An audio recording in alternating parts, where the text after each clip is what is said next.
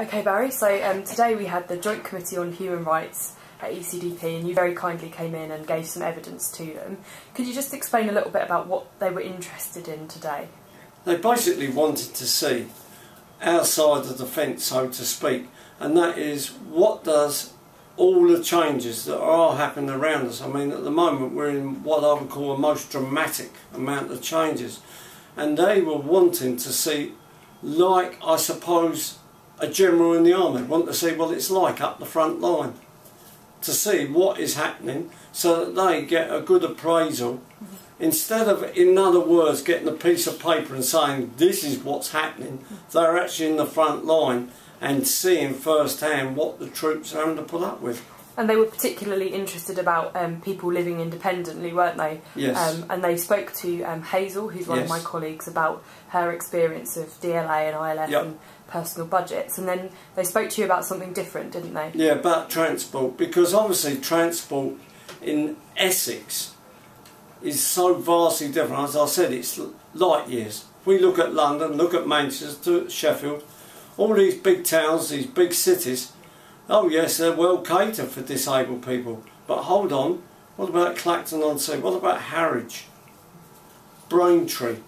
I mean, we're still light years away from really having a transport system where, in other words, I can go out and just have a nice day out, be it with my wife or independently. And the committee were very interested, weren't they, in the difference that accessible transport, by which I mean your Motability car, or the right sorts of buses that have been adapted to make sure they're accessible, like the impact that that's had on you. And you were able to tell them a bit about that, weren't you? Very much so. That hopefully that the one thing that all this about, the hardest hit rally, everything is, when you tell these committees, you pray like nobody could pray, will they go back and put A, good recommendation in, and B, will those recommendations be listened to, and hopefully the one thing we all want in this bill, changes. That is the key to the lock. Brilliant. And how did it feel to give evidence to them today? Oh, electric.